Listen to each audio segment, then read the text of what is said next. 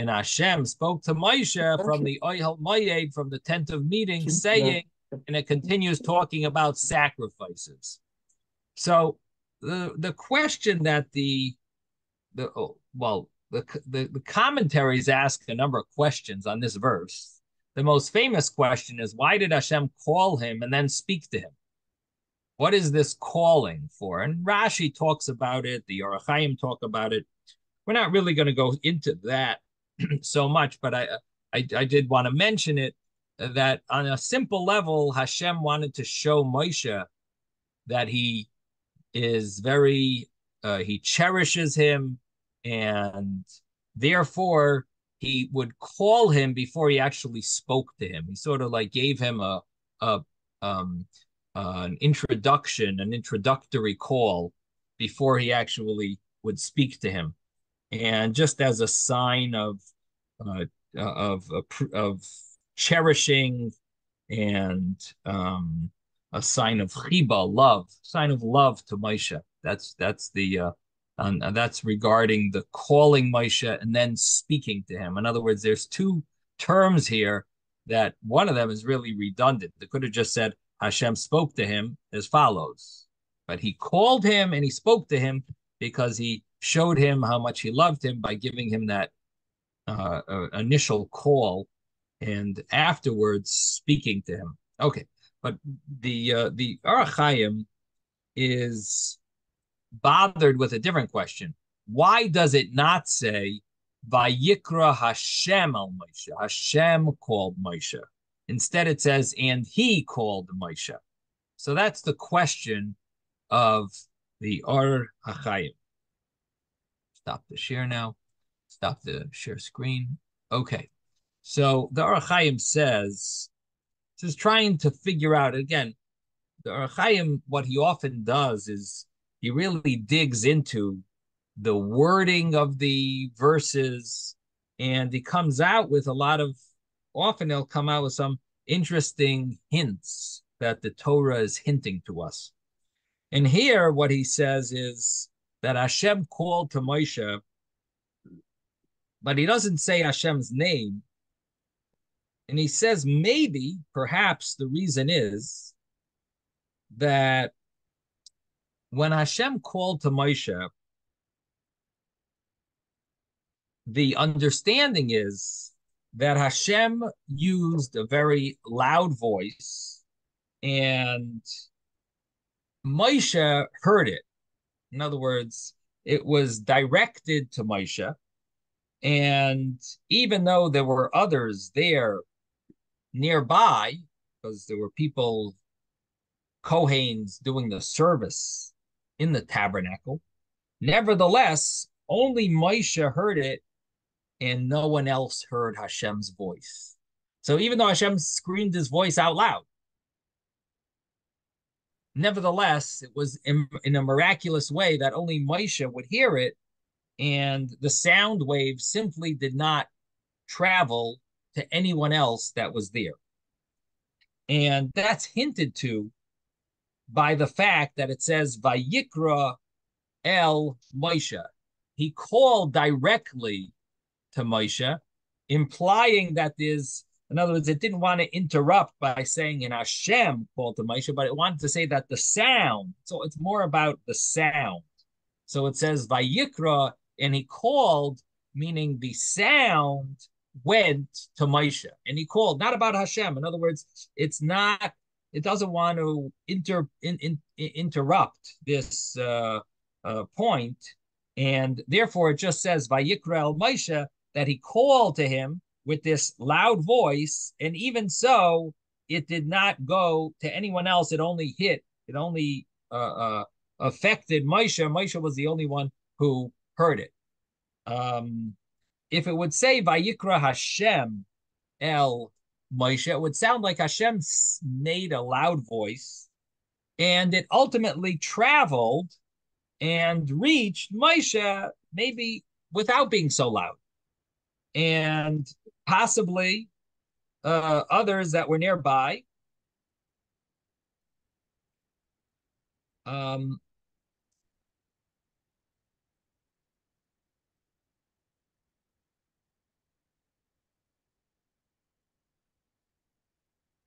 the the understanding would be that maybe the voice was not only directed to Moshe, but it was directed as loud, and Moshe ultimately heard it.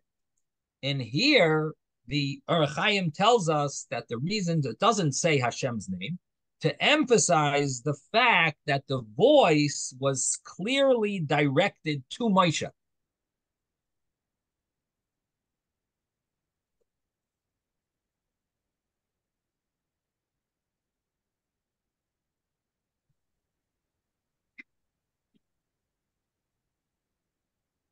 Now, if Hashem did not direct it to Moshe, but he just screamed out the voice, and Moshe ultimately heard, so Moshe would understand, oh, other people maybe didn't hear because it's not so loud to me. Maybe it's even less loud to them. And so therefore, Hashem writes, Vayikrah el Moshe, that the Torah has skipped out Hashem's name, emphasizing that the voice was directed to Moshe, that it was extremely loud to Moshe, and still no one else heard, which shows the greatness of Hashem, the power of Hashem, that Hashem could hear this very loud voice, loud sound, that Moshe heard this very loud sound that was directed to him, and yet no one else heard it. Now, so that's one understanding. Again, it's emphasizing the fact that the voice was loud, and even so, directed. No one else, even so, it wasn't. What did you say? Directed. It was loud and directed to him, and even so, no one else heard it. Now, the next approach that the Hachaim gives is that Rabbi, yes, it should have been easy for Hashem, because voices are certain decibels, and certain people, certain animals can hear different decibels. So if Moses had a certain decibel that he can hear and others couldn't, Hashem would know how to talk to him loud. Right. How about Hashem spoke in a regular decibel, and yet only Moshe heard and no one else? That's a miracle. That's a miracle. That's what it's saying. Now, so Hashem could have made it easier. You're right, but this was how Hashem did it. Now, the other approach, he says, is that the reason why it doesn't say Hashem's name and it just says Hashem, that he called Moshe, because the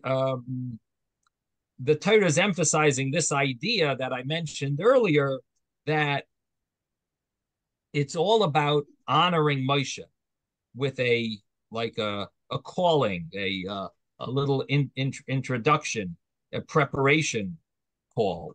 In other words, that Hashem gave him this introduction before he actually spoke to him. So because of that, it's emphasizing that Vayikrah el Moshe, that he called to Moshe. In other words, this was that call. It's not the actual speech that Hashem is speaking to him. It's just the actual call. Moshe, I'm going to be speaking to you soon. And so therefore it saved Hashem. It's going to have to say Hashem's name, but should Hashem's name be written when he called him, or should it be written when he speaks to him? So the understanding is that since Hashem is doing both, he's speaking to Moshe, and before he speaks to him with the commandments, he's calling him. So which one should actually say Hashem's name? So it says, so the understanding is that it would be better choice, more preferred, that when it came to the commandments of the mitzvah, that's when it uses Hashem's name. And here it's calling, Hashem is calling Moshe out of respect. So here it wouldn't actually use Hashem's name. It could just say he. In other words, one of them it's going to use a pronoun, and one of them it's going to say Hashem's name. So the choice was to do it when it came to a mitzvah. this was only a like a introduction or preparation, an honor. So it didn't have to say Hashem's name. That's the second interpretation. Um, the third interpretation, he says, is an interesting medrash. The medrash says that Aaron and his kids and the elders all wondered who is the most beloved before Hashem. In other words, Hashem had all of us ascend Har Sinai together with Moshe. So are we in the same league? Is what is the level of belovedness that Hashem has? Who's most? So here it says Vayikrah el Moshe, and he called to Moshe. So the elders and Aaron and the kids, all of them basically realized that Moshe is the most beloved. What is that? I said he ain't calling me. He ain't calling me. But he did speak to the elders and to Aaron and to Aaron's kids, so to speak, at Har Sinai. They all went together. Whatever. So there's a thought that they might have had that they're all the same level. So on this, Hashem wrote in the Torah, Vayikrah el Moshe, that he called to Moshe, and by saying that, it's basically answering their question. And therefore, it didn't have to say Hashem's name. It's only just to simply emphasize this point. Everyone was waiting to see who Hashem chose most. And by saying he called to Moshe, it basically answered that question.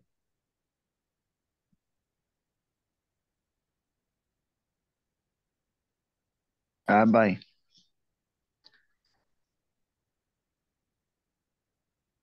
The way they explain it here, one of the commentaries wants to say that it's emphasized. The point is that it's all about who he called to, not who called. No, it's not about Hashem calling. It's about he called to Moshe. By saying that, can you please stop?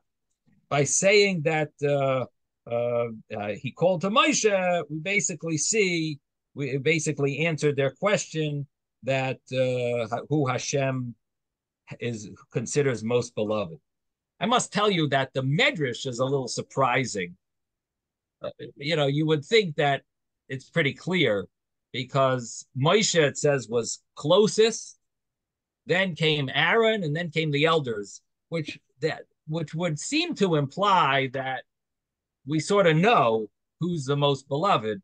So it is a surprising medrash, and the Hachaim does not explain the medrash. He just says that according to that medrash, this would be the answer that Hashem was, so to speak, answering, and that would be why it didn't have to say Hashem's name here. So it's a surprising medrash, and I don't have an interpretation for it. Why how they would have thought. I would think it's more obvious. So what exactly? There must be a deeper meaning to this medrash, but based on this medrash, this would answer the question of the why the Torah doesn't say Hashem's name, because that's not the emphasis here. It's all about who he called, not about they knew it was from Hashem. They didn't. That's not necessary. It's all about who he called. David, you wanted to say something or ask something? Yeah, I'm just following along. I have a Balatorium. So okay. Yeah. So he doesn't say this. This is my own edition. This piece here. Why does it say vav in the beginning? Because it sounds like and. It's like a continuation. Right. It's a continuation. So the Balatorium says that if you look in the previous verse from Shemos, right, the verse says the cloud of Hashem would be on the tabernacle by day, and the fire would be on it by night. before the eyes of all of the house of Israel in all their journeys. So he makes a comment regarding the second part where it says V'esh tia laila bo, and the fire would be on it at night. And he says that the it bo can be understood also, it's in him, that the fire burned in Moshe's face, Wow, and it burned in powerful. Moshe. It was visible on his face. So he also adds, he says, this is from Perush Harokeach. This is in the elucidation part. He says that after, and also Besik the Rabbah, says Moshe would stand and the word of Hashem would come directly into his ear as though it's through a pipeline. Consequently, no other person was able to hear it. Nevertheless, all of them would know that the word of Hashem had come to Moshe, for they would see a reddish glow on his face. Uh-huh. And then Wow. as he continues, he says, with this medrash, the Baal Term explains the use of the word bo literally means in him. Mm-hmm. Well, how'd they see his face? Very nice. He wore a mask. You wouldn't see the reddish glow because he had a mask. He didn't have the mask when Hashem spoke to him. But the only question is, when he's first knocking, when he first starts, when Hashem starts the conversation, he took it off before. Well, I mean, he's called. Are you saying when he's right. called or when he's in there? I'm saying. I guess you're right. When he's called, maybe he didn't have it. But the question is, how did they see him? He was inside the oil mighty. So they would see him there. I mean, they would be able to see from the sides, maybe from the sides. The door, the entrance to the oil mighty. No, the way it was in a covered, it definitely covered it. Not light from there. It wasn't like the kapores was between the two end posts of the walls. The walls were there, and then it was bigger than the walls from the outside.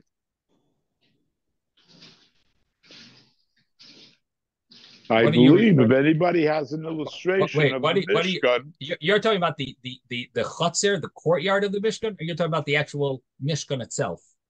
I'm saying the Mishkan itself was smaller, narrower than the kapores that was in front of it. The parochas. The parochas, sorry. So the parochas was wider than the front.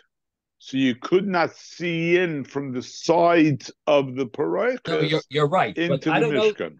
You're right, but I don't know that Moshe went into the Holy of Holies every time Hashem spoke to him. Not the whole. I'm talking about just the Kadosh. The Kadosh, there was no parochas. The Holies didn't have a parochas. Sure, it did in front of the Mishkan. What? Wait, you're saying in front of the entrance. In front of the entrance itself. There was no separate. It was only by the front gate that it was like that. By the chutzner. The chutzner, there was a kaparis, a parochas. Well, which is not called a parochas, but it was called a masach.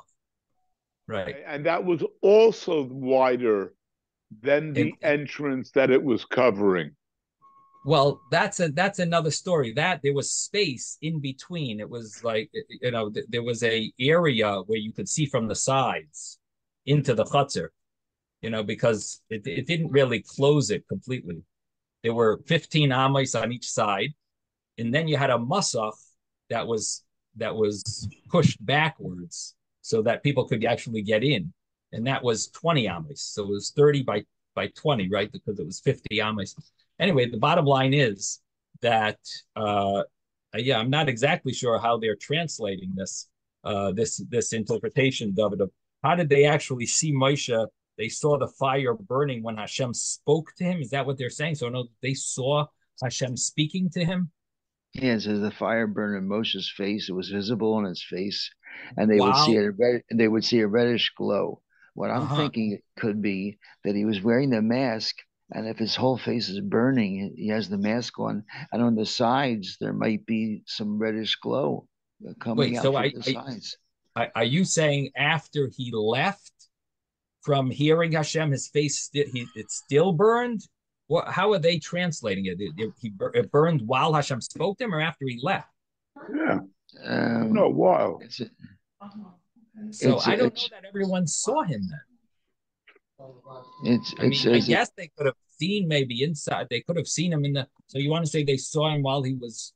Well, I guess the Kohanim were there. The Kohanim were there doing the service in the tabernacle. Yeah. So I guess it's possible, right? They saw him, and they saw the fire in him. Okay, I guess that's what it means. So while he was there, so he didn't have a mask on because Hashem was speaking to him. He didn't have the mask on. Hashem. So that's not a problem. So when he did have the mask on, if he has, they didn't see the fire. They wouldn't see it. They put the mask because it covered it. No, but I think you might see the glow. That's what I'm saying. They saw the glow. It's coming out from the sides. But does it say that? Eyes from the front. What? 1 second. Does it say that? It doesn't say that. It says all of them would know the word of Hashem would come to Moshe, for they would see a reddish glow on his face. There you go. I think it's referring to when Hashem was speaking to him, not after. It says this is in Besik the Rabbah. It's from Medrash. Okay. Again, that's my thought. I didn't look it up, so we'll have to see if anyone wants to do their research and look it up. In any event, getting back to, so we had the third interpretation of why it doesn't say Hashem's name, and now the next insight of the Hachaim is that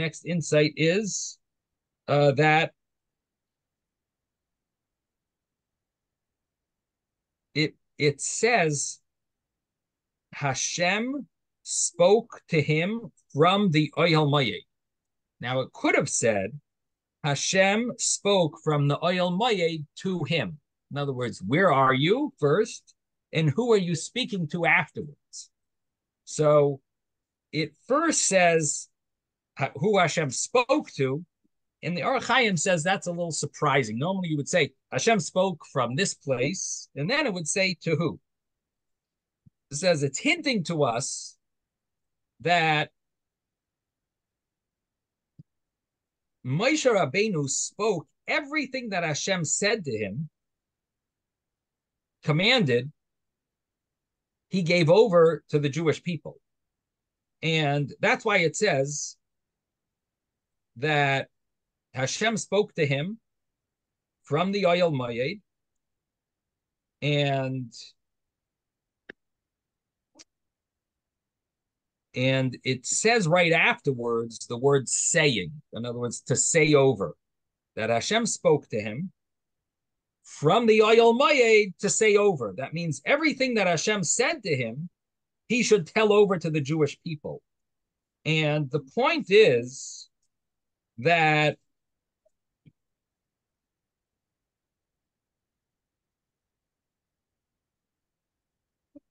Hashem, that in other words, that he said it over in just 1 second.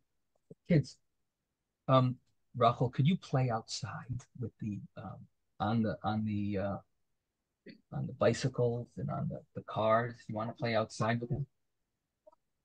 Please do that first. So it says that Moshe Rabbeinu, while he was at the Ohel Moed, that's where he spoke all the words that Hashem told him to the Jewish people while he was there. In other words, he was standing right there. I don't know exactly, inside, at the edge, whatever it was. He was there from the Ohel Moed. He spoke to the Jewish people. And the idea is that people should realize and testify that Moshe Rabbeinu did not add anything and did not subtract it. So in other words, Hashem was hinting to him, in other words, the verse is hinting to us that Moshe Rabbeinu was meant, and what he did was to speak from the Ohel Moed, and from there he told it to the Jewish people. Now, the point is that if he was there and he was in front of Hashem, so to speak, in other words, the awesomeness of Hashem being, so to speak, right? Of course, Hashem is everywhere, but being right there in such a holy place, so it gave the people the trust in Moshe that he obviously is not lying. There's in such a place, it'd be very surprising for him to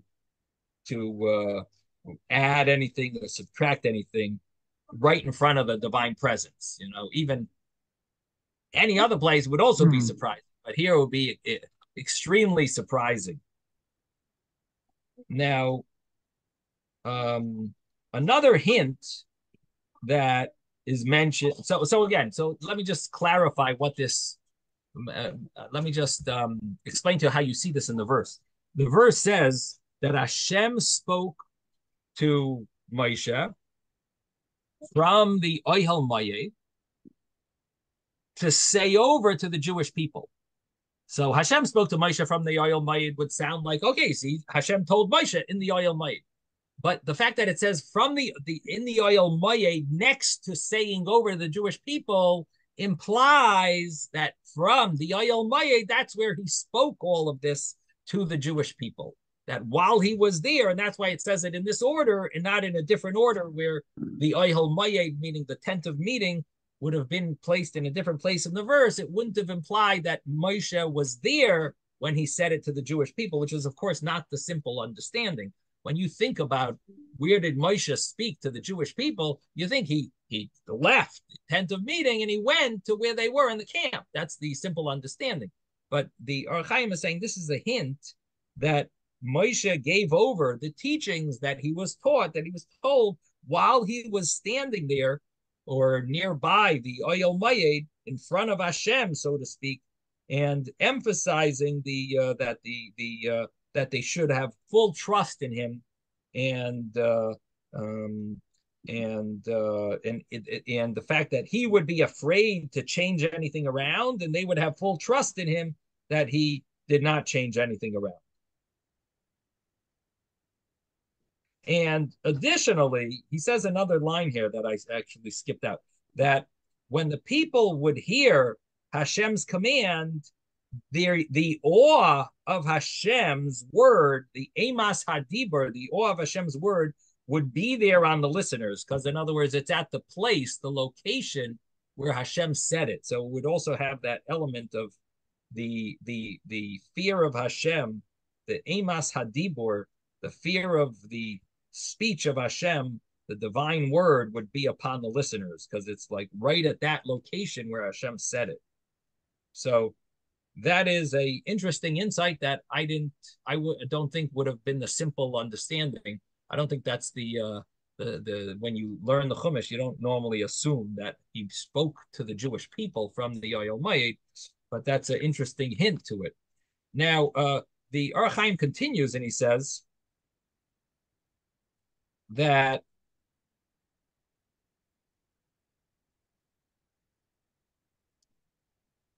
this the words from the tent of meeting is next to where Moshe is supposed to say it over to the Jewish people. So it says Hashem spoke to him from the tent of meeting to say over to the Jewish people. So what the Hachaim is basically saying in both of these interpretations, the first one, which we said already, the second one, which I'm about to say, is basically connecting the tent of meeting with the Jewish people that he's going to say it over to, because it says it right next to it. In the Hebrew term, it would be called doiresh smuchin. He's expounding on things that are juxtaposed and put right next to each other. So what we're saying here, what we're seeing here is that the tent of meeting is put right next to the saying it over to the Jewish people. So the first thing we said was, yeah, he actually said it over at the tent of meeting. The next thing he says is that Hashem is telling Hashem is basically saying that because the tent of meeting is a sign that Hashem forgave the Jewish people, which we've talked about before, that the fact that there's a tent of meeting, a tent and an Ohel Moed, that's the tent of meeting is a sign to the Jewish people, you know what? You're forgiven for the golden calf. That's the idea of the tent of meeting. Now, when it says here in the verse that Hashem spoke to Moshe from the tent of meeting to tell over to the Jewish people, what it's saying is, you know why Hashem is speaking to you? It's because of the tent of meeting to tell over to the Jewish people. He's only speaking to you because Hashem forgave. Because Hashem forgave the Jewish people, therefore Hashem is speaking to you from, in other words, you're meriting that Hashem will speak to you. So it's a love, me'oyel mayed, that it's Hashem is speaking to you because of the oyel mayed, because the tent of meeting and Hashem forgave the Jewish people. So therefore, Hashem speaks to you, but not because of you yourself. Your whole merit is only because of the Jewish people, and you should speak this over. Tell this to the Jewish people. That's why it says Lamar, to say this message. You should tell the Jewish people, and I think the message, the idea behind that is to give Moshe a sense of humility. Doesn't say this clearly, but why would he want to tell this to Moshe, and why would he want Moshe to tell this to the Jewish people? So tell it to the Jewish people is giving them a clear confirmation that they've merited atonement, and to maybe emphasize it again. Of course, they know that they were atoned seemingly from Yom Kippur, but yet Hashem wants him to repeat this to the Jewish people, and that's why it says it here, Lamar. In other words, the way the Hachaim is learning is that this idea it should be said over to the Jewish people, not just the laws. Of course, the laws are what is the simple meaning, but it's a hint that you should tell the Jewish people this point, that Moses, your whole merit is only the fact that the Jewish people are forgiven, and therefore, because of them, that's why I'm speaking to you. And if you look in the verse, that's how the verse flows. Hashem spoke to him because of the oyel mayid. May oyel mayid is like because of the oyel mayid, because there's a tent of meeting that's a sign that Hashem forgave the Jewish people. That's why I'm speaking to you, and tell this over now to the Jewish people that the whole merit you have is only because of them, which actually is also a little seemingly a contradiction to the earlier medrash that we mentioned, that who does Hashem cherish more? So now it sounds like Hashem's cherishing is the Jewish people, not really Moses, even though before we said, oh, you see, from the fact that Hashem is calling Moshe means Hashem's cherishing Moshe more than the Jewish people. And here seems to be saying that the only reason Hashem is even speaking to Moshe is because Hashem forgave the Jewish people, and it's in their merit that Hashem is speaking to Moshe and dwelling in this tent of meeting.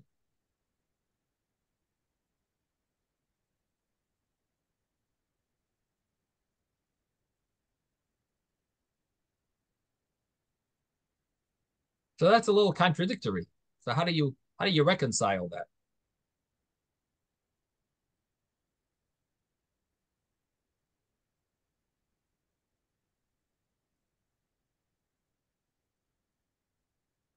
So the simple way of answering such a contradiction is that there's different midrashic interpretations, and according to one midrashic interpretation, this is more understandable. According to the other midrashic interpretation, another way is more understandable.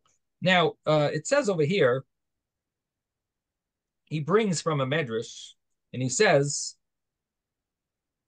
tell them over words that will conquer them. Words that will capture their hearts. And he says, this is the meaning. Now we know what he's supposed to say. He say over this idea that it's because of you that Hashem is speaking to me. It's all in your merit.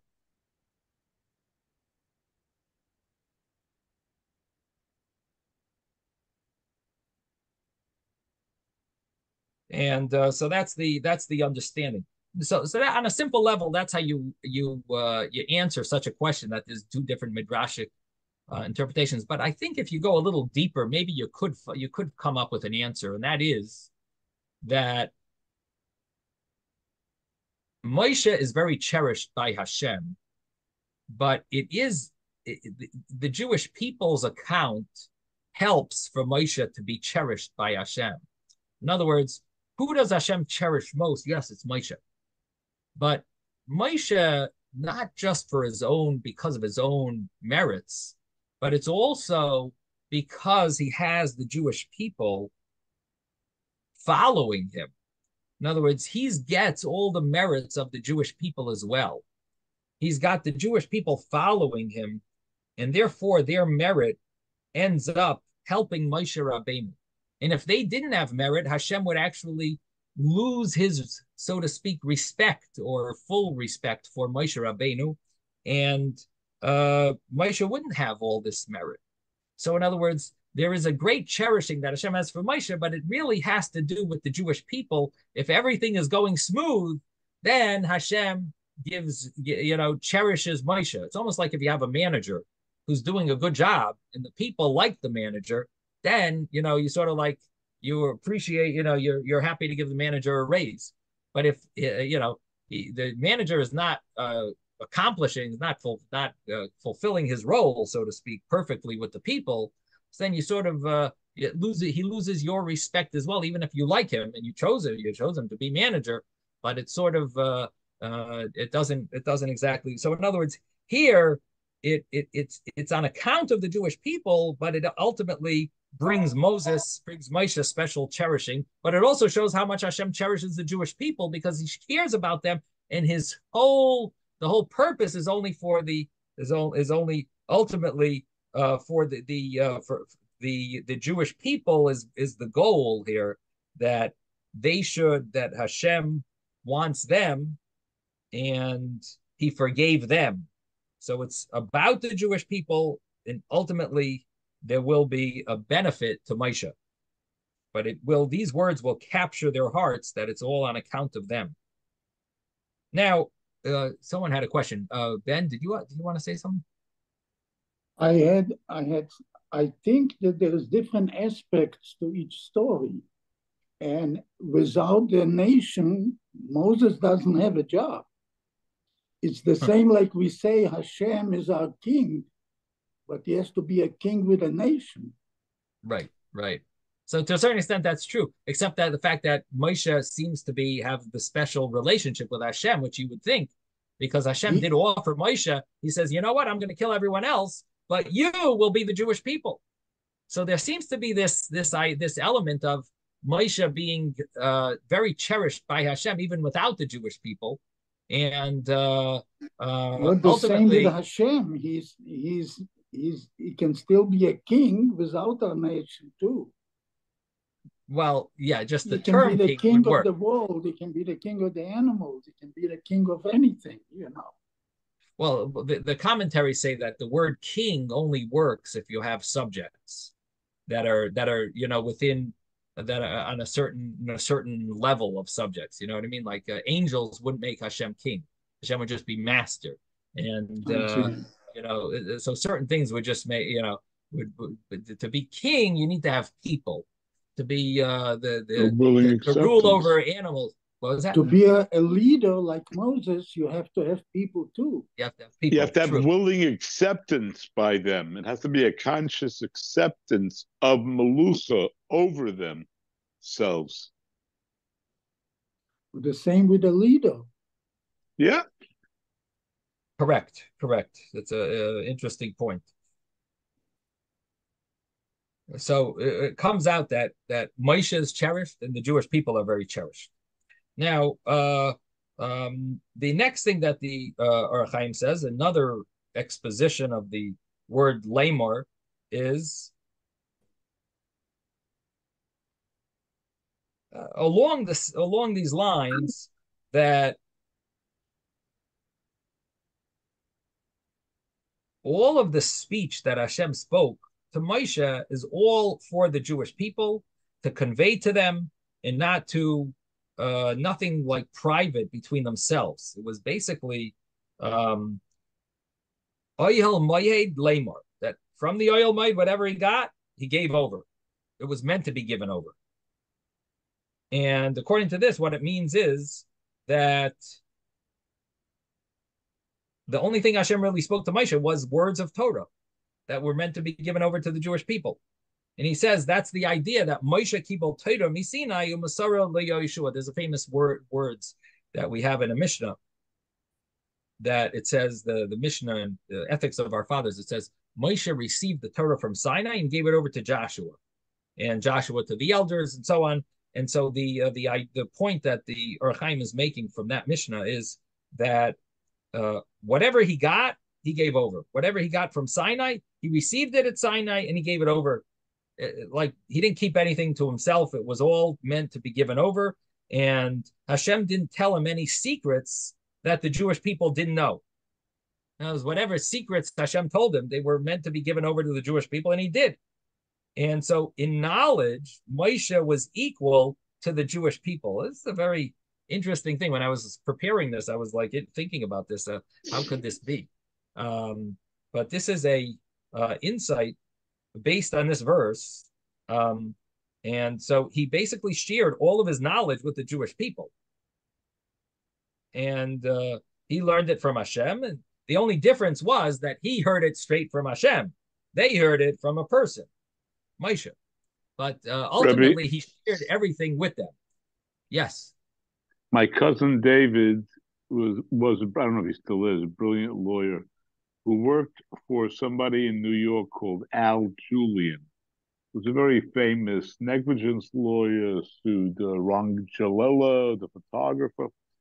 So he once heard him give a speech to the students, and then when he finished the speech, he went over to him and said, Al, you didn't mention this, you didn't mention this, you didn't mention that. And Al Julian said a very good line.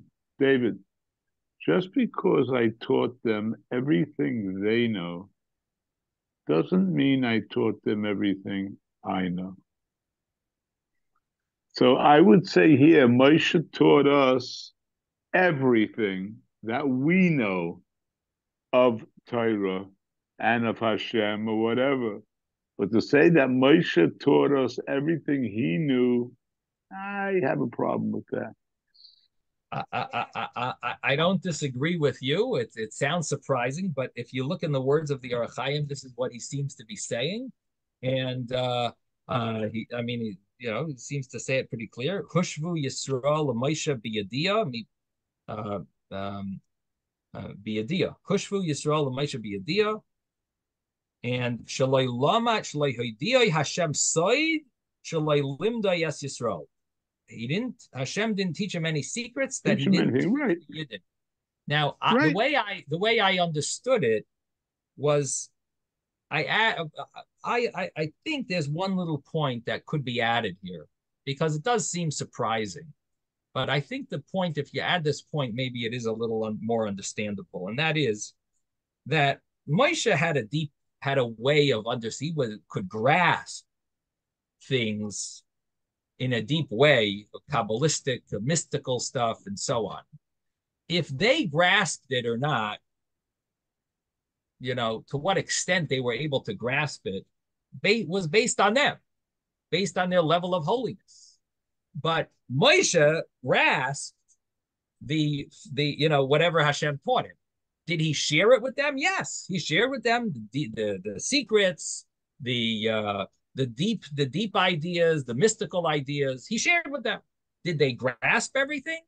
Whatever they were on the level to grasp, maybe. So again, it doesn't. Now, does it fit perfectly here? Hushvu Yisrael Moshe b'yadiyah. I think it fits. The Yidden were equal to Moshe in knowledge. In other words, they heard whatever Moshe had, but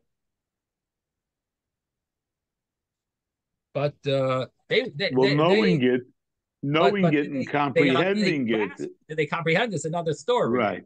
So did they? So I think that's what the Hachaim means here. And if you understand it that way, I think it is understand. I think and I think it's a very innovative point. In other words, this is something. This is called a chiddush. This is surprising, and this is hinted to in this pasuk. Did you think that Moshe really shared all of those secrets with the whole Bnei Yisrael? I'm sure he heard great secrets and mystical things. Did you always learn it that way? No, I don't know if the typical way of learning, but this is the insight from the Hachaim that he actually shared everything with the Jewish people.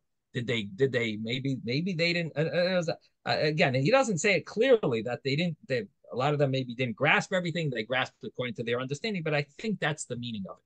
Yes, Susan. I think we're still learning. I don't think we ever stop learning, and we're still open to different interpretations of the Torah. I can't possibly feel that the words themselves are the words themselves. There's a lot more that we don't know. Right. Okay, good. Okay, thank you. So the next thing that the Hachaim talks about is the next verse. That was all on verse 1. Now we come to verse 2. And verse 2 says, speak to the Bnei Yisrael and say to them. And why does it say that twice? Not only saying it twice, but why does it say two different terms? Speak to them, daber and amarta, and say to them. Daber is, in addition to being redundant, it's also like switching terms. Speaking, saying, why does it switch from one term to the other? Even if there is a reason to be redundant and to say it twice, but say the same term. Why are you switching from one to the other? So this is, of course, a obvious potential for hinting something that is referring to this, and the other is referring to something else. So we're going to soon see some hints. Yes, Ben. I think it's normal to say it that way because we see it many times. Daber means talk to them and tell them. They don't use the same word twice. So if you were talking about a regular book, maybe I would agree with you that you could sometimes have such a term. But in the Torah, every letter is accounted for. And it is surprising. If it's not necessary, it shouldn't be there. No, it is necessary. When you say talk to them and tell them such and such, it's limited. The talk can be anything. But telling them, you tell them what you are told to tell them.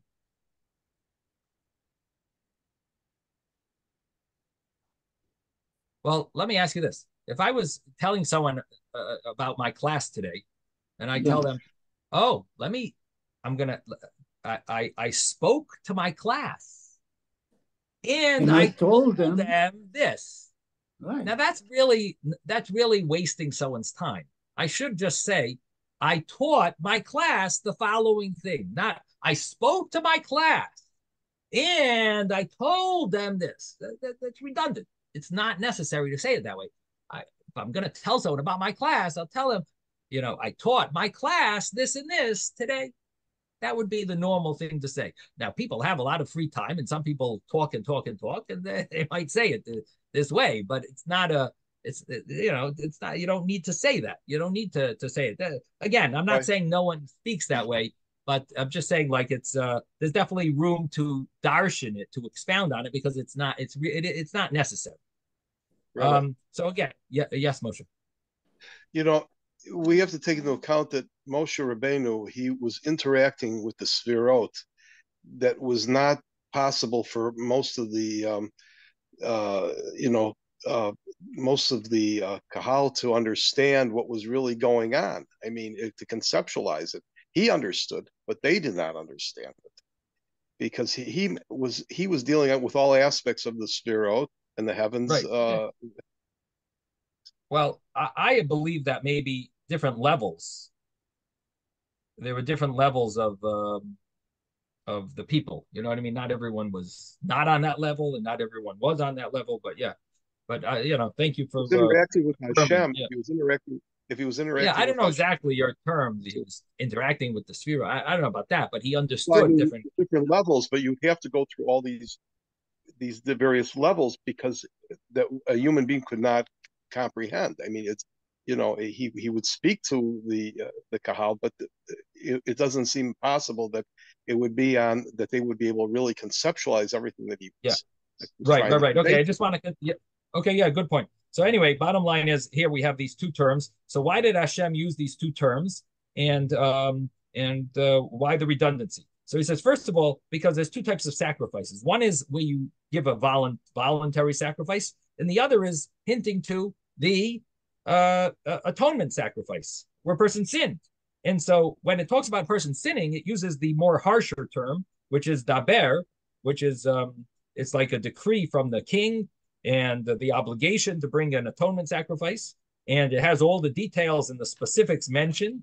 And when it says Amar, which is more of a soft term, which also is the word Amar could also mean glorifying or honoring, respecting. As Hashem Amarta Hayoim, Hashem, you have given great praise to, so glorifying. So the word V'amarta, which also means saying, but it's more of a special term, which could also mean glorifying. Therefore, that word V'amarta is referring to the voluntary sacrifices, and it's not obligatory. It's about elevation and honor. These are the terms he uses: elevation and honor. And Hashem elevated us through his willingness to accept these sacrifices. Now,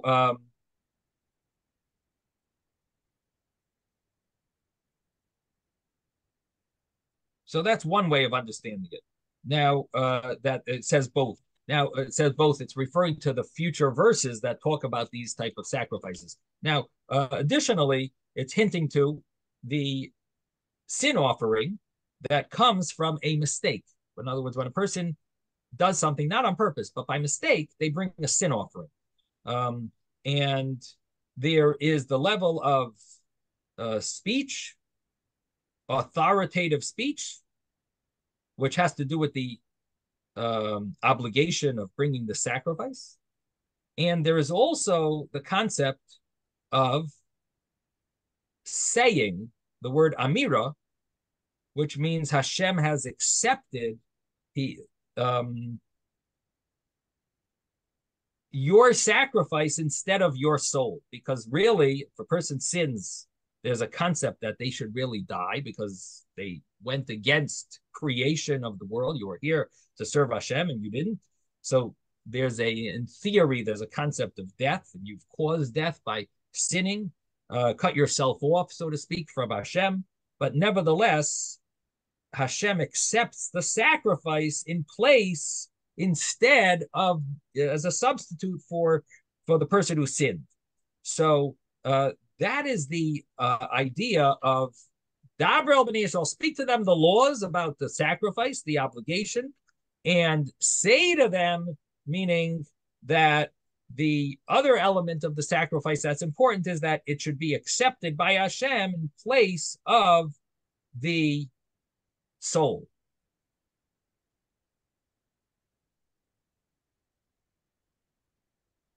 Now, and so those are the sacrifices that it mentions, that these are all in place of and this is a great honor for the Jewish people, and that's the idea of the Amarta, the Amira, and so on, that the term used is Amira, speech. In other words, there's the honor for us that Hashem, or the special gift that Hashem gives us, so to speak, and the obligation. Now, we have a few minutes. Yeah. So the next insight is that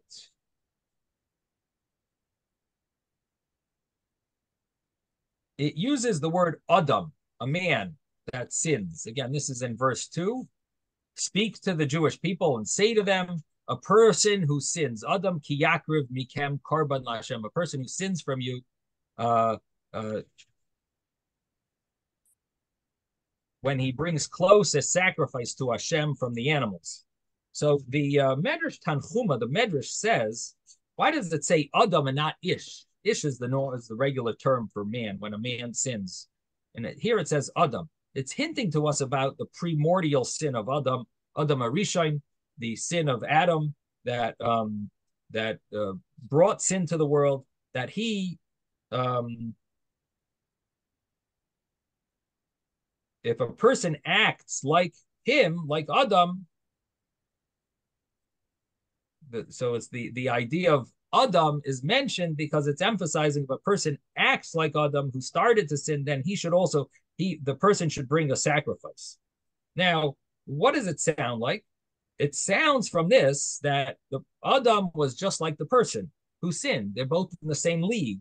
And Adam Arishon was unintentional because it's saying that like Adam, he sinned, he should bring a sacrifice, implying like Adam Arishon also sinned by mistake, and he should have brought a sacrifice. And that fits with what the verse says, that Eve gave Adam to eat from the tree, and he trusted her. And maybe he didn't intend to sin. And there's such an understanding. And the Hachaim talks about it in the portion of Parshas, that there's such an understanding that she gave it to me to eat, and he trusted her that she would only serve him what's permissible, and so he ate it by mistake, and so on. And the Medrash is basically saying that Hashem is doing a favor to you, what he didn't do for Adam Arishon, because you can bring a sacrifice for your mistakes. Adam couldn't bring a sacrifice for his mistake. Adam Arishon sinned, and he got punished, that ultimately death would fall upon all of mankind, including himself. And so he got death for sinning, and we can bring a sacrifice, and it works for us. And what is the reason it didn't work for him? Because he was the first person who initiated sin, and he didn't have evil inside him to compel him to sin. However, we have a reason why our soul longs for sin, and therefore, and this is the sign, the proof that the circumcision, the covenant of the circumcision, is the proof that that we have a longing for sin, and that's what Hashem tells us to circumcise ourselves. But Adam Arishon didn't have to circumcise himself. Why? Because he was born without a foreskin, and when he sinned, what happened was he caused on himself and on all of his descendants that a foreskin would grow. And that foreskin represents evil and impurity. So in other words, Adam did not merit that, be able to bring a sacrifice, because he caused sin to come onto man, and that's hinted to by the fact that he was not obligated initially he was not told to circumcise himself because he never had a foreskin. And when he sinned, ultimately that foreskin grew, and it ultimately was passed on to all of mankind. And we have that, we basically have that longing to sin, which is hinted to in this foreskin. And that's why we're commanded to remove that foreskin. And that's what the bris is, that we should be able to have more purity and a connection to purity. Okay, I want to wish all of you an easy fast. And also, I want to mention that on Sunday is Purim, so I want to wish you all a Freilich and Purim. If anyone from our group wants to come to our program in Bal Harbor, you're welcome to, and it's free for you. You don't have to pay. You're welcome to join us in Bal Harbor. We're having a klezmer event with a Megillah reading and so on. And are there classes? And there's no class on Purim. But Mirat Hashem, Shushan Purim will start again. So in other words, on Monday. So we have a class tomorrow morning, and then a class on classes are back on Monday. So one day off. You have Sunday, which is Purim day. You have it off, and have a Freilich and Purim. Zaygas on everyone. Thank you, Rabbi. Thank you, Happy Purim, everybody. Thank you. Shabbat shalom.